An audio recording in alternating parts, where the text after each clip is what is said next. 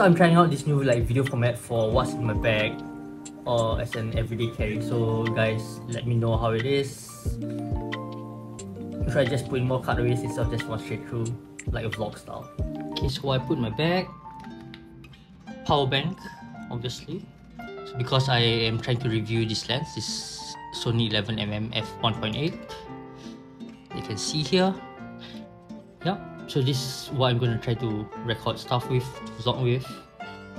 Rode wireless Go mic on the Sony ZV-E10 with the 11mm. And yeah, and because I'm going to compare it to another lens, this Sigma 16mm,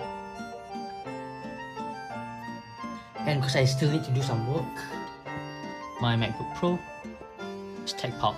So this tech pouch actually has my hard drive, a random USB-C power adapter that I have from Apple, and a mouse just in case I need it. I'm using the Anywhere 3, which is pretty good. Yep. And like any other good person, if I needed good clean audio, I have this, which I have not attached to the current iPhone right now because I am going to denoise it using an app. So what I was holding the iPhone is this Ulanzi Magsafe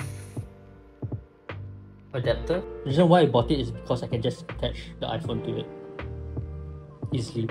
I can just put it on and take it off, and yeah, I'm done. And hot shoe in case if I want to put a mic or lights or something. So it's pretty good. On another Ulanzi Mini tripod, I have two. I thought I lost one, so I bought another one, but apparently this other one that I have has a screw-on adapter which is stuck on it. I may need to do something about that. But yeah, so this is the other tripod I use in case I need to put an iPhone. The good thing about this Ulanzi thing I didn't know until like literally 2 days ago is that you can extend it. Pretty cool. So you can extend the height if you want. Yeah, nice. The bigger tripod that I have, which is another Ulanzi one, actually has a iPhone holder, but I'm just gonna leave it on the ZV-E10. And say hi, meow. It's confused. And one more thing, having a Pod Pro and Apple Watch is very cool because one, I can connect to my MacBook Pro, iPad and iPhone easily. It does the auto switching automatically.